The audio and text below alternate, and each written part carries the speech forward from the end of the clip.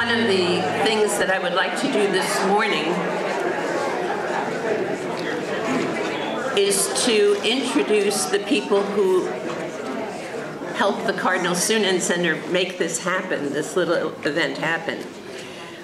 We received really very generous support, as we always do, from our board member, Barbara Schubert, who is out of town and not here today. Her husband, John, is here, and some of her friends. We also received support from the Institute of Catholic Studies and its director, Paul Murphy. We received support from the Ignatian Colleagues Program and its director, Ed Peck. We also received support from the Jack and Mary Jane Breen in Catholic Systematic Theology and its director, Dr. Edward Hannenberg. It's a very long title and I wanted to get it straight. Let me tell you how we're going to do this morning. We have two speakers lined up sort of together. Father Bryan Hehir is here from Harvard University and the Archdiocese of Boston. He will speak first, and he will be introduced by Dr. Ed Peck. We will take a stretch break, sort of the way we did last night, and we will reconvene for a talk from Dr. Natalia Imperatori Lee. And at that point, we will decide whether we take another stretch break before they answer questions or whether we take a real break. And I'll sort of get the feel from all of you about what to do. And they will, and then after that conversation here, we will take the real break. We have food to sort of reinvigorate all of you, and coffee and tea and water. And then we will return for Robert Micken's talk and then close the day, okay? So now I'm going to turn this event over to Dr. Edward Peck, who will introduce Father Bryan Hehir. Good morning. Good morning. We're very fortunate to have with us this morning an internationally known and preeminent scholar, teacher, speaker, and advisor of ethics and religion in American and world politics, Father J. Bryan Hehir, who will speak to us this morning about Pope Francis's influence on the U.S. social agenda. On a personal note, I'm happy to welcome a native Massachusetts resident here to Cleveland, Ohio. I grew up in North Andover, not far from you, in Lowell, Massachusetts. So welcome to Cleveland.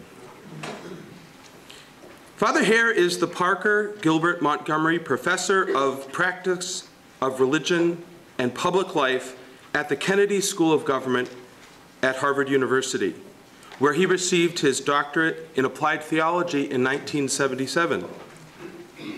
For the past 10 years, he has also served as the Secretary of Healthcare and Social Services in the Archdiocese of Boston, where he has been a priest for nearly 50 years. In addition to his tenure at the Kennedy School, he has also served on the faculty at the Harvard Divinity School from 1993 to 2001, where he also had a stint as the dean.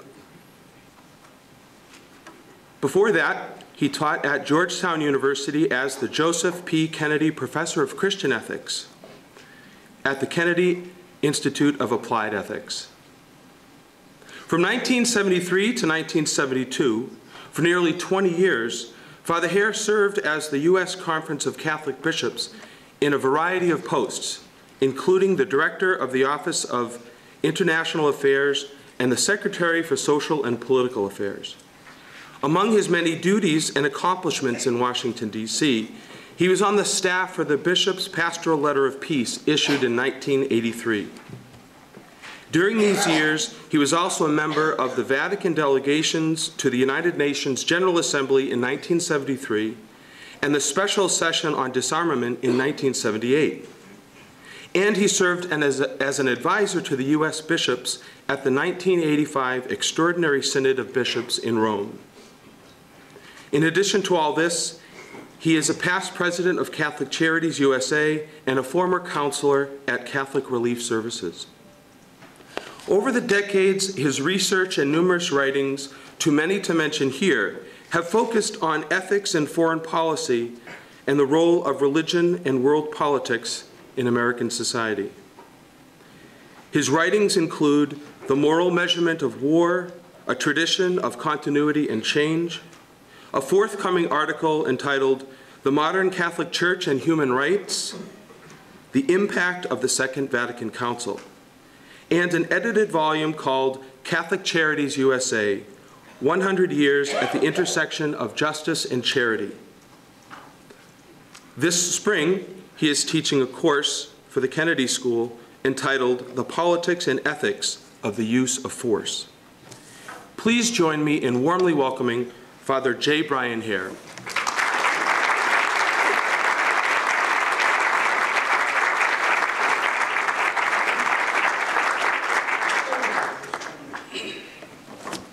Thank you very much. I'm delighted to be here again at John Carroll. Periodically, I'm invited by Doris Donnelly. I take every invitation as an imperative to be followed without dissent, and therefore I've been brought to this campus more than once, and each time I have enjoyed it greatly, as I do today, particularly to be part of the lineup of these colleagues who are speaking here today along with me. Whenever I receive such a generous introduction as I was just given, I always feel it's helpful to bring the audience into contact with reality. That is to say, just to give you an example of how ordinary things can often be in spite of all these titles.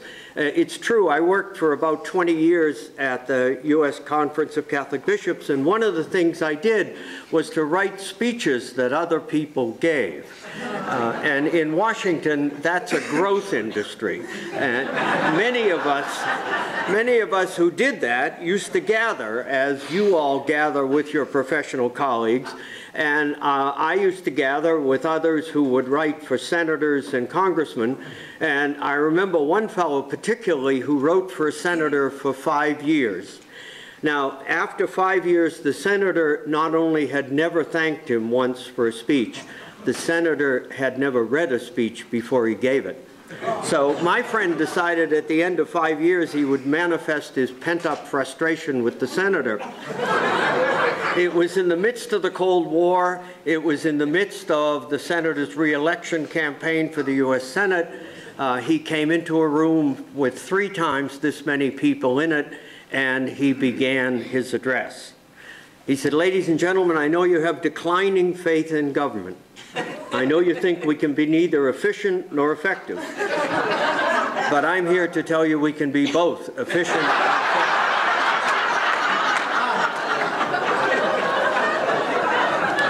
I'm here to tell you that we can hold down unemployment and not have rising inflation. We can increase our trade with other nations and not lose jobs at home.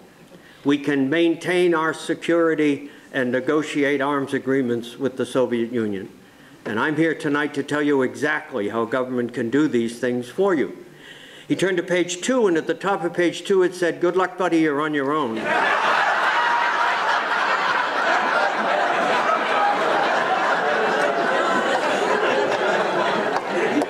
So with that, I will turn to the academic part of my... My topic was assigned by Doris Donnelly, and as I say, I take these things with some humility. And so it's Pope Francis, the social ministry of the Church, and its relevance for the United States. I'll proceed through it in 4 steps. I have some short preliminary comments to make about the Francis effect, its sources. Secondly, I want to argue for the primacy of ecclesiology in Francis's social vision. Thirdly, I then will try to locate Francis within the tradition of Catholic social teaching, and finally use some illustrative examples for the relevance of Francis in that tradition for the United States.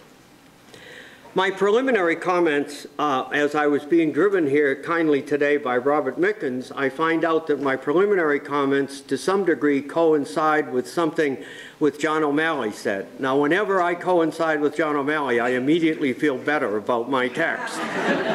And so, because it has struck me, and apparently struck John pretty much the same way, that I find three sources of influence, abiding influence, that it seems to me will shape the long-term effect of Pope Francis. Every pope brings with him a background, a legacy, previous experiences. Certainly, we think of John Paul II and his struggle with communism and how that affected then his crucial role in the collapse of communism. We think about him as a teacher, as we do with Benedict, and how that shaped the papacy. For me, Francis is shaped by three forces. One, that he is a Jesuit and remains one. Secondly, that he has been a Latin American bishop. And thirdly, as was indicated in a piece I read only in getting ready for this, he is the first pope we have had who was ordained a bishop immediately after the Second Vatican Council. Each of those three things, I think, thematically affect what we've already seen of Francis. When in Evangelii Gaudium, when he talks about the signs of the times, he said we should do it not simply as social analysts, but do it in a spirit of discernment, a characteristic theme in the life of Jesuits. As a Latin American bishop, he experienced the 20 very difficult years from the late 60s, 22, from the late 60s to the early 90s. And during that time, he lived through the Dirty War, which was an extraordinarily difficult experience for the life of the church and anyone in a leadership position. And then thirdly, you constantly find the background of the Second Vatican Council thematically in what he says. So it does seem to me it'd be good to keep those three things in the background, and indeed I will invoke them at other moments in my address today. But let me turn to the first substantive theme that I wish to address, and that is the primacy of ecclesiology in his social vision. Here, I think the influence of the Second Vatican Council is quite clear. It is the legacy of Gaudium et Spes, the last and longest document of the Second Vatican Council, the document that was never intended to appear. In the design of the Second Vatican Council, there were a series of documents that were to make up the fabric of the Council. They were all in some form or other related to the idea of the Church. But while there was a document on the Church, there was no plans early in the Council for a document on the Church in the world. Indeed, it was what we believe about councils, the experience of the first session, that generated the call for Gaudium et Spes.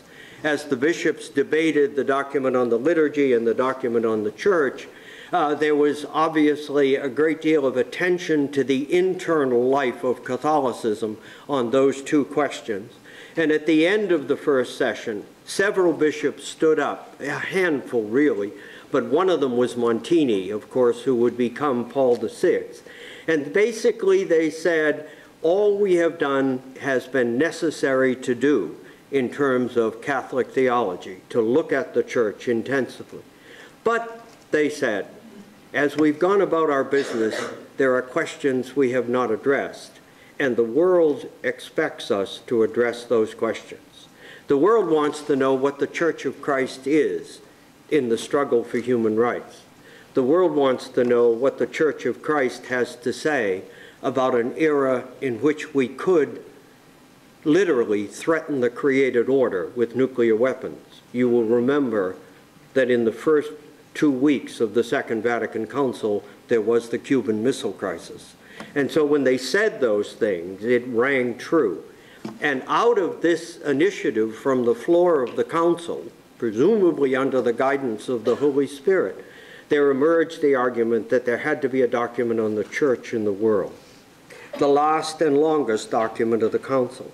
Now, the significance of that document in terms of the church's social vision, I think, is this, that by the time of the council, there had been an established tradition reaching back almost 100 years, in which the church had intensified its teaching about the moral dimensions of politics, economics, labor and management, etc. And yet, even as that Catholic social tradition, the moral vision of faith, applied to the public order, even as that developed over time, principally through the teaching of the popes, what one ended up with was a deep moral vision, but a fragile ecclesiological foundation. That is to say, many of the people who were the leading voices in developing the church's moral, social vision in the practical life of the church often found themselves having to defend what they were doing, often found themselves having to spend part of the time justifying the idea that the church should be a voice and an advocate and a participant in the public order. And so there was always this question, not did the church have a social tradition? The question was what kind of weight that tradition had. Was it near the center of what it meant to be Catholic, or was that out on the edge? Was it the required course, or was it for extra credit, if you were interested in the social teaching? Gaudium et Spes set out to answer that question. Gaudium et Spes set out, particularly in part 1, set out to answer the question, where do you locate the social ministry of the church? And the resounding answer about Gaudium et Spes was that you locate the social dimension at the very heart of the church. Indeed, what Pope Francis says in the Joy of the Gospel, what he says is the proclamation of the kingdom has a social dimension. Now that is a fundamental kind of statement.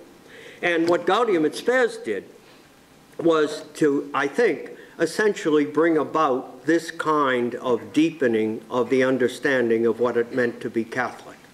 Prior to the Second Vatican Council, no one would have doubted that to be Catholic, you had to be scriptural and sacramental. You had to preach the word, not only scripturally, but theologically, and you had to celebrate the sacraments. But once Gaudium et Spes located the social ministry at the center of the church's life, to be Catholic meant to be scriptural, sacramental, and social. And that theme found development and reaffirmation from John Paul II and from Benedict XVI, someone whose engagement with the social was quite marginal before the papacy. But in Deus Caritas Est, he profoundly deepened this tradition when he said, it is equally important to preach the gospel, celebrate the sacraments, and engage in the social ministry. Now that background, I think, is there. And the legacy of Francis as a bishop that arose after the council and has lived his life since then, I think is evident when we look at what I would call the primacy of ecclesiology. In his chapter in The Joy of the Gospel, when he gets to the articulation of the social dimension, he talks about evangelization in a very particular way.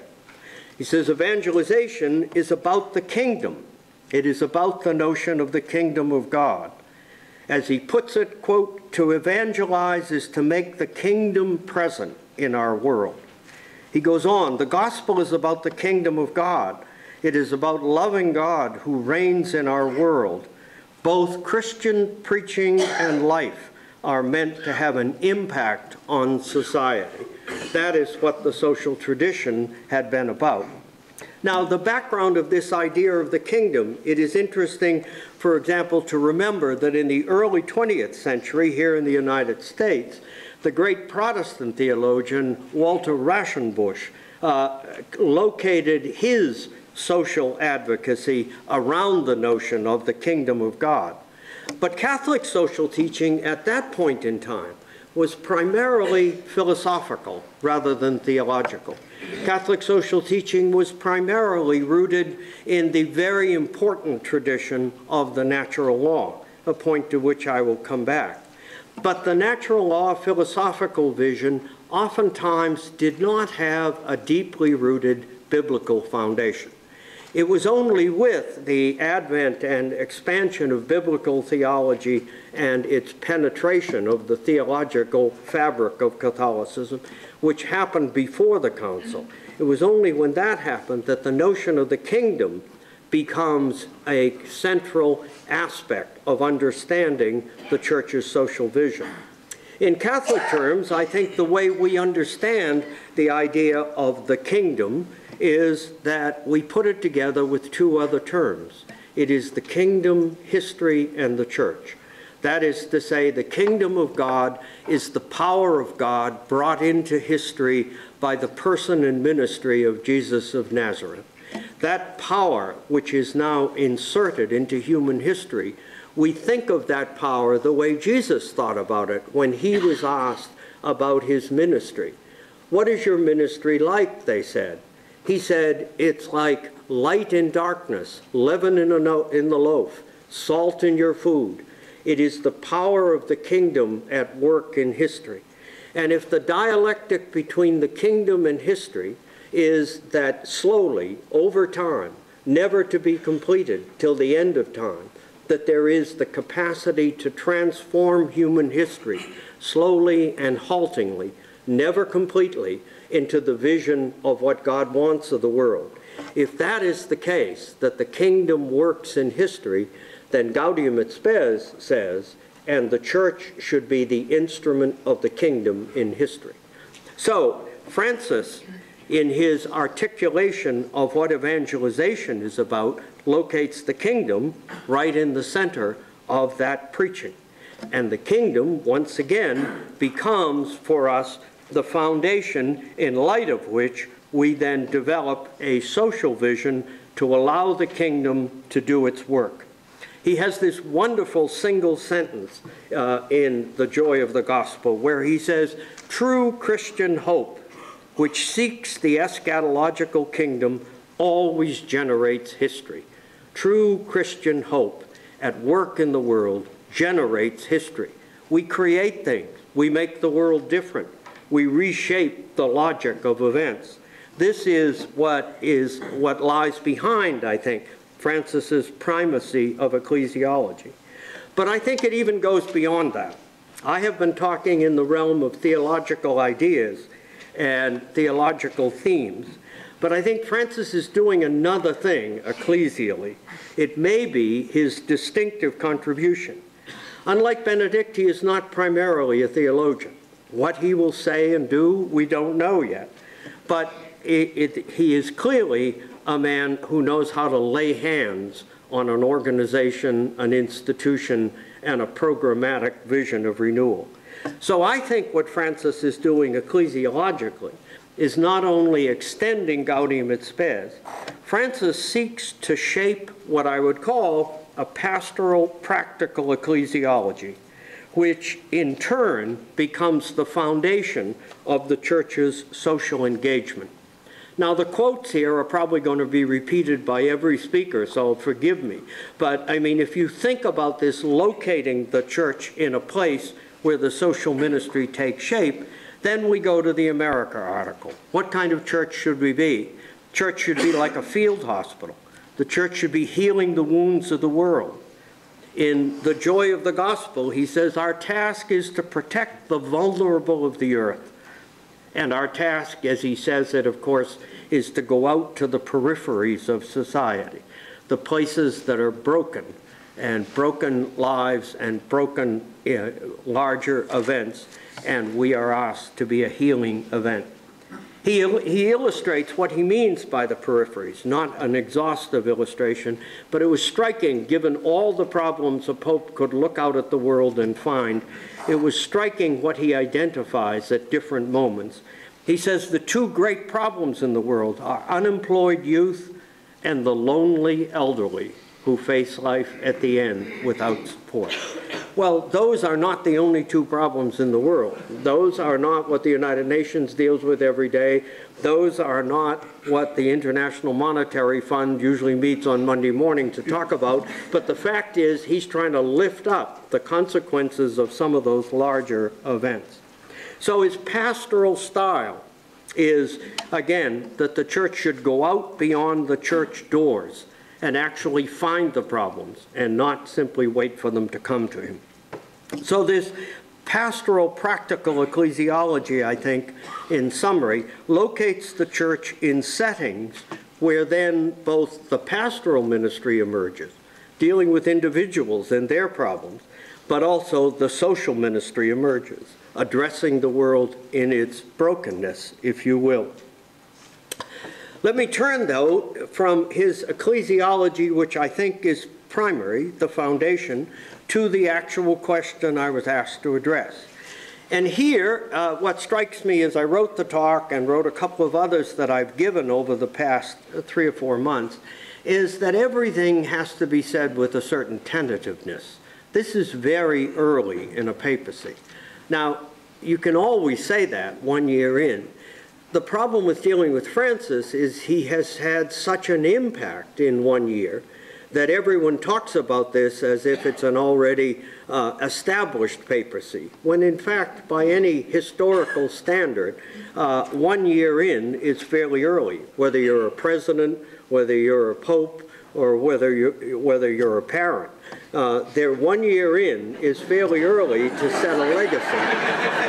Some of you know that better than I, but so my sense is that tentativeness is necessary here.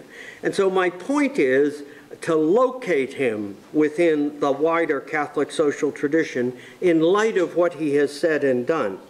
He indeed says of the joy of the gospel that it is not a social document, that he doesn't intend it explicitly as an explicit contribution to what we call the social tradition.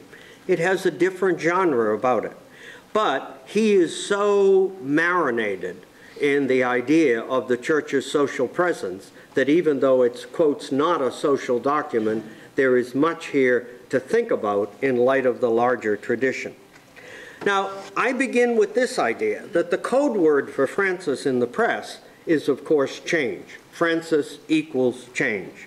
Change of the papacy, change of the Curia, change in where he lives, what he wears, what kind of car he rides in. Everything is about change. But the social teaching of Francis begins with continuity. Continuity, I would argue, is the first characteristic. He depends heavily in the joy of the gospel on the teaching of his two immediate predecessors, John Paul II and Benedict XVI. He depends, as I've already argued, on the Second Vatican Council. He is rooted solidly in the tradition of Catholic social teaching. So even though he says it is not a social document, he envelops his conception of ministry and evangelization in terms of social themes. The ecclesial and the moral and the pastoral come together for him. What will be the contribution of his teaching style is an open question. We have a formal document now in terms of the joy of the gospel. We have his collaboration with Benedict in the document on faith. But is the teaching style going to be more of America style, Q&A, back and forth?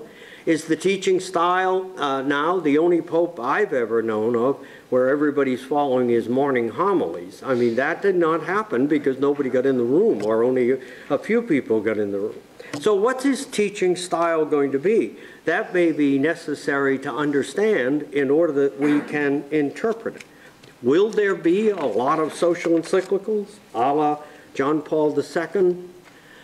Maybe, maybe not. I think one of the open questions is not whether he will address the social question. He's already done it and will do it. The key question is how he will do it, both in style and substance. So let me turn to his substantive social vision, locating him within a larger tradition reaching back into the late 19th century. The first thing to look at is the discourse of his teaching, the mode of discourse of his teaching.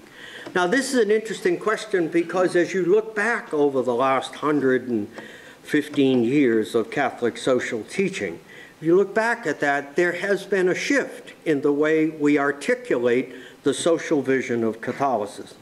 For the most part, from the late 19th century up through the really great encyclical of John the 23rd, Peace on Earth, in 1963. That period of time, which takes you through roughly 70 years, that period of time, the social teaching was almost exclusively, in Catholic thought, articulated in philosophical terms. We used the so-called natural law tradition as the way we taught about the ethics of politics, economics, war and peace, etc. We used the natural law tradition for two purposes. One purpose was that the biblical tradition, which obviously was always at the heart of the church's faith, the biblical tradition is broad, sweeping, powerful in its language. It is not discrete, concrete, analytical in its language. And so we thought about the natural law as taking the biblically grounded vision and articulating it in more philosophical terms where you could get to what Francis himself calls contingent questions. It's very hard to talk about deterrence in biblical language since Jesus didn't say a lot about nuclear deterrence. So the question is, how do you get to say something about a problem that threatened the world for 50 years if you only use the biblical language? Well, there was that systematic, discrete philosophical tradition, but it lacked the very edge of the biblical terms that Francis uses. It lacked some of the fire of that sweeping biblical language of the prophet. Thus saith the Lord, period. Prophets did not try to persuade. They simply called you to convert and left the rest up to your mind and heart. So it was the question of that style, that biblical style, not being very present. Indeed, Parchamenteris is very easy for an atheist to read. It is a highly reasoned, very powerful moral vision about the whole fabric of life. John the 23rd says, I'm going to articulate for you the rules and principles to govern, first, interpersonal relations. Secondly, the relationship of the citizen to their state. Thirdly, the relationship of states to states. Fourthly, the relationship of individuals, their state, and the global community. It is an absolutely soaring vision. It is almost entirely the language of philosophy. Therefore, that document in 1963 is interesting to look at because Gaudium et Spes is published in 1965. And what is Gaudium et Spes? It is biblical, it's ecclesiological, it's Christological, and then it addresses the moral question. So you set a different background. And as you look at Catholic social teaching since Vatican II, if you look at John Paul II and Benedict XVI, you now have a combination of the biblical foundation and the articulation of it in the more philosophical tradition. If you take, for example, John Paul II's encyclical in 1978, he articulates the natural law tradition looking at he was doing an assessment of the Cold War at that time. But at the very end of the encyclical, he puts almost an appendix on it. Having argued out all the great questions of war and peace and human rights in analytical, philosophical terms, he turns at the end of the letter and says, Solicitudo Rei Socialis is the name of the letter.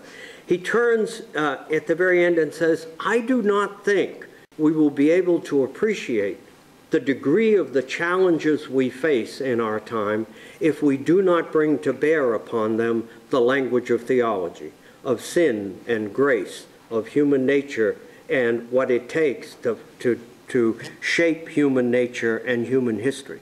So you now have this combination.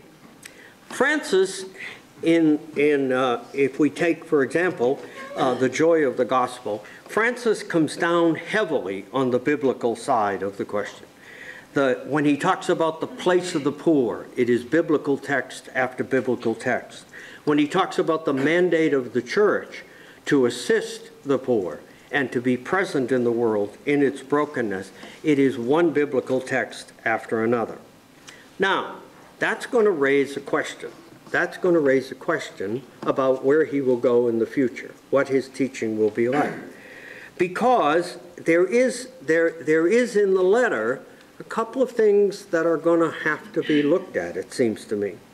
For example, when he starts to talk about the role of the church in its social ministry, again, he quotes from the letter of James's epistle, which is so strong and stark about rich and poor and how we are to treat each other. He quotes Deuteronomy, then he quotes Sirach, and then he says this.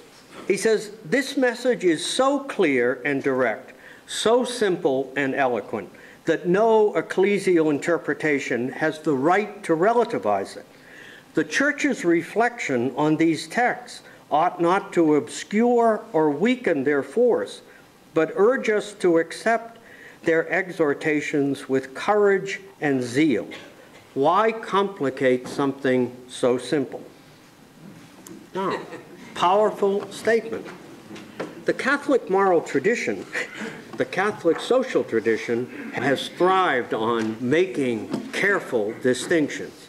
That was the section function of natural law, is to both extend the biblical into the empirical with the distinctions that were capable of analyzing the complicated world in which we live, and to do so in a language, philosophical, that others who did not share our faith might find in our moral wisdom something to support. Now, what does Francis really think about those distinctions? Those distinctions are Aristotle and St. Thomas. When we talk about justice, we talk about the prophets first, and then we get to Aristotle and Thomas. There are different kinds of justice. There's justice between individuals. There's justice, we call it commutative. There's justice between the individual citizen and the state. We call it distributive. And there is the justice of how we shape our social institutions. We call it social justice. Are those relativizing the gospel, or are those extending and applying the gospel in terms of taxation, in terms of the role of the state, etc.? Subsidiarity and socialization, not words we found on the tip of Jesus' tongue. What do we do with those? What do we do with those? What Catholic teaching has done with them is to say, we think the state has a positive role in society, particularly toward the poor and the vulnerable, but we don't think the state ought to do everything. We think you need freedom in society for individuals to create things on their own. How do we think about that? The common good and the public order. Francis says that the dignity of the person and the common good are the two rules by which you should judge an economy. Powerful stuff. But if he's going to go down that road, what does the common good mean? Do those two principles, common good and dignity of the person, those are extensions of the biblical vision. My point here is not to put him in opposition to anything, but that paragraph was interesting to think about in light of where we've been. Will Francis find this tradition of distinctions helpful? Will he find it necessary? In other words, that he must use it to explain, defend, and apply his powerful biblical call on behalf of the poor and for justice in society. So once again, think of some things he has said. When he gets early in the letter to talk about signs of the times in a discerning way, he talks about the role of the market in the economy and the role of the modern financial system. This is what he says. He says, we have created a disposable culture. That is, a culture that marginalizes people and throws them away. He goes on, This disposable culture creates an economy of exclusion. He says in his letter, we must say no to an economy of exclusion. Here's the quote that follows. In this context, some people continue to defend trickle-down theories, which assume that economic growth, encouraged by a free market, will inevitably succeed in bringing about greater justice and inclusiveness in the world. This opinion, which has never been confirmed by the facts, expresses a crude and naive trust in the guidance of those wielding economic power and in the sacralized workings of the prevailing economic system. Now, that is usually not in Economics 101 at Harvard, I want to tell you. So the question is, once you've said that, and then the economists come at you and say, well, the prevailing assumption today is the liberal tradition. Democracy and markets will do what needs to be done. How does he engage that debate? It may not be possible to quote more profits. In other words, you really have to ask the question, how will a wider tradition relate? Again, it's a question for me, but Francis says, he saves himself for the economists. He says, I want growth and distribution. That is a very desirable thing. But you put that before the U.S. Congress and ask, how do you get it? And you're going to get into tax rates by breakfast. And so then the question becomes, how do you defend your view on marginal tax rates? How do you think about how much spending there ought to be to take an economy out of the Great Recession, and how much debt can we incur? Those are reasonable questions, and the very power of his statements will require further discussion. Next theme in his teaching is he goes back and picks up two things of the debates of the 1980s, at least debates that I was fairly close to as I sat in the Bishops' Conference in those days. One, he goes back and quotes Paul VI and said, the Pope should not be relied upon for all answers. That is to say, Paul VI had said, I cannot, sitting here, give detailed answers for every country in the world, every situation in the world. There was a certain modesty in Paul VI. There was not much modesty in John Paul II. I mean, he was powerful, and we owe him great things. But the idea that he really needed the other bishops' conference to make comments on these things, not strong. And so what Francis does is to go back to a kind of division of labor in the church. In the Joy of the Gospel, he makes a point of quoting various bishops' conferences from throughout the world, the Philippines, African bishops, the United States, etc. And so there is a return to a kind of a modest center, if you will. Then he also says that when we teach this material, the social vision, we must become specific. Now, that was a huge debate here in the United States in the 1980s. If you look at the two pastoral letters of the bishops on nuclear weapons and the economy, they did descend into specifics. They had a rule of interpretation. They said the more specific we get about complex empirical matters, the less automatic authority we have. In other words, it is one thing to say, do justice and let justice roll down from the hills and protect the widows and the orphans. You don't need specificity to make that clear. But then the question of how you protect the widows and the orphans, again, gets you back into the debate about growth and distribution. Whether arms control is better than more weapons gets you into another debate. So he has called for specificity. That is not an unchallenged idea from others in the church. Then he turns to the church itself. He wants a poor church and the church of the poor. And what does he say about that? He says, well, we have to hear the plea. Every Christian and every community must be, quotes, docile and attentive to the cry of the poor and to come to their aid. And then he specifies what it means. He says it means working to eliminate the structural causes of poverty and to promote the integral development of the poor, as well as the small daily acts of solidarity we face in meeting the real needs of people. His argument here is, by all means, you need to feed the hungry, clothe the naked, etc. But he isn't satisfied with that. He says there are things that stand behind the rich and poor gap. There are things that he calls structural, and he wants to go after those. Those involve you in very complicated empirical debates. So the question is how you relate the moral vision, the biblical vision, to empirical complexity. That lies ahead.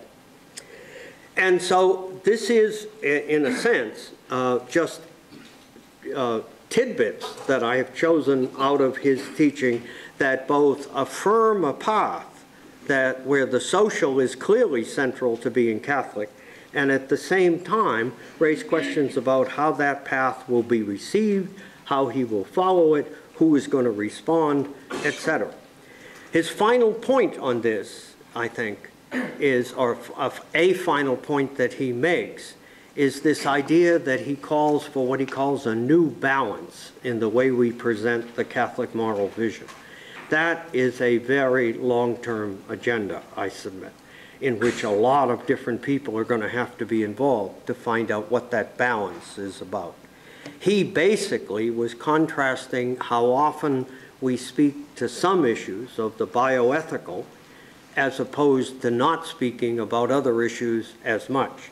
And he says it's time for a new balance. That's a great mandate, and it will take a roadmap to get it done. So let me turn finally to this theme of the relevance for the United States, the relevance for the social ministry in the United States. My first point is Francis's existence, his words and his deeds, his themes by themselves catalyze greater social engagement. I think before you get to any specifics, any statement, it's just his existence in the white robes of the papacy which guarantees an emphasis on this theme. Every pope takes themes that he guarantees. Benedict XVI was powerfully committed to try to recoup in Europe and in the West, including us, a renewal of Catholic life. Very much a major theme. It is not that he didn't talk about anything else. This pope will have to talk about other things, including that, I'm sure. But this pope, just by his existence, will keep the social central.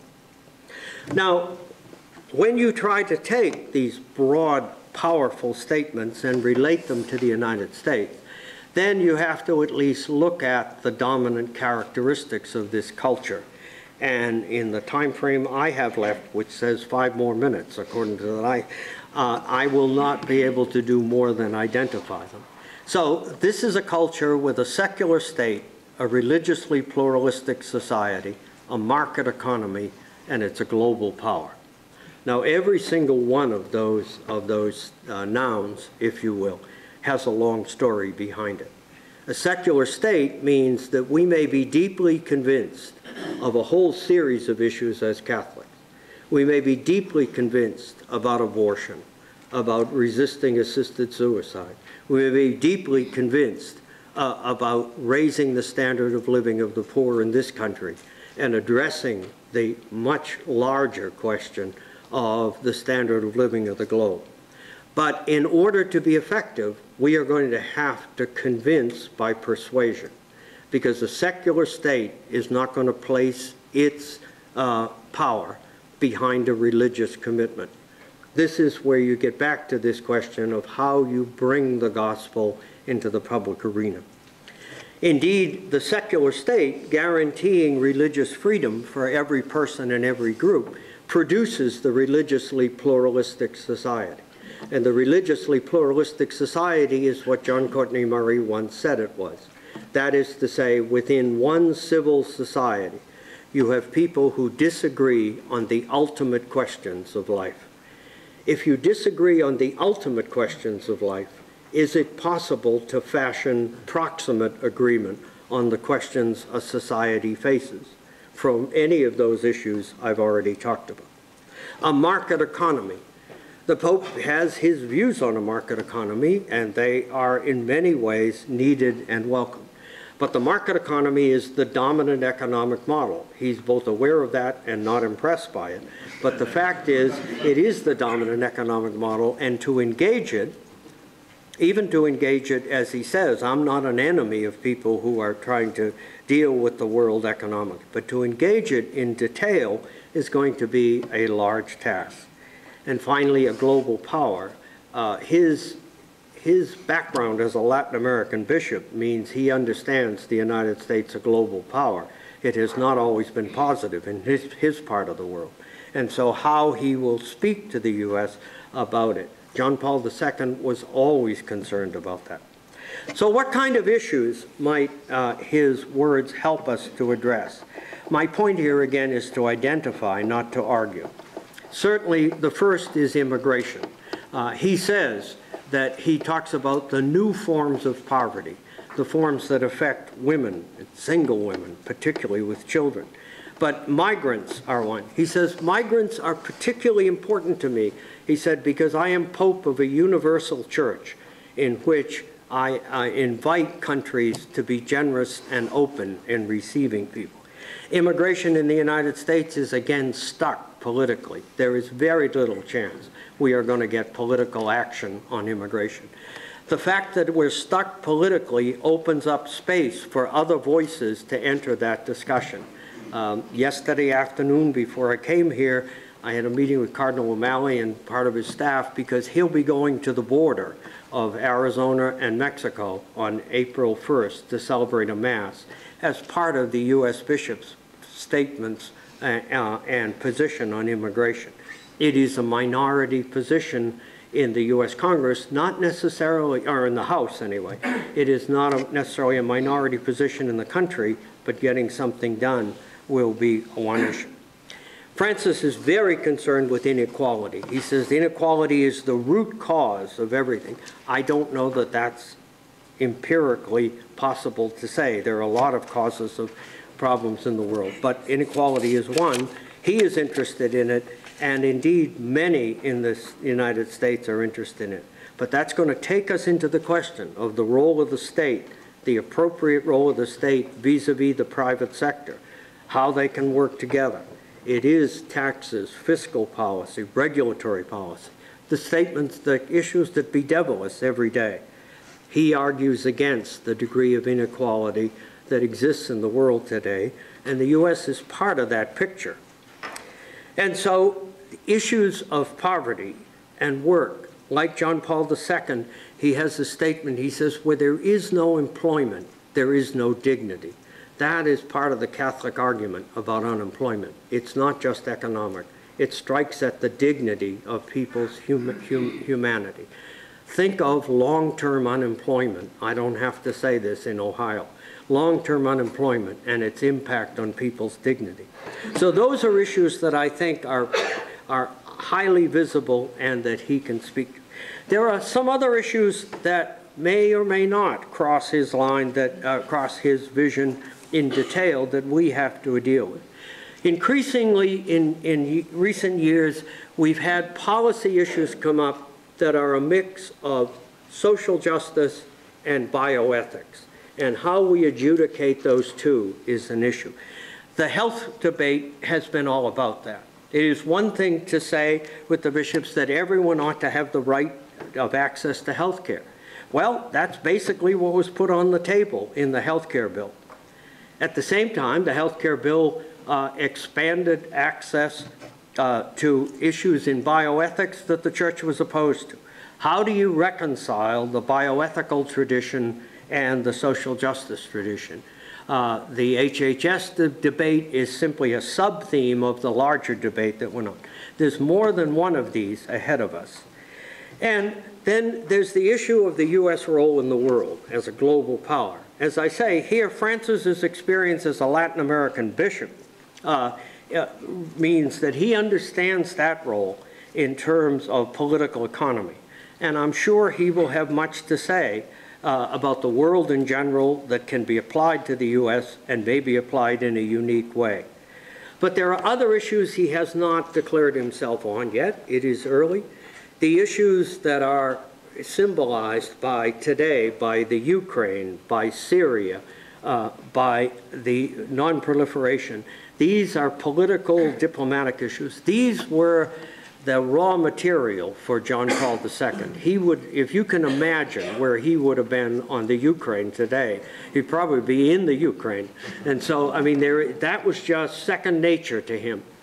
Pope Francis has not come very close to these. He will meet it head on when he goes to the Middle East because he'll be walking through a diplomatic minefield. Whether he's going to be a major diplomatic pope, I don't know. But certainly the issues are out there. This country has to face them. And what he has to say, and I'm sure he'll have some things to say, even if they're not his major concern, will be of interest and necessary absorption for us as the church. Well, that's my sense of the kinds of things that he offers as a promise for us. Thank you very much.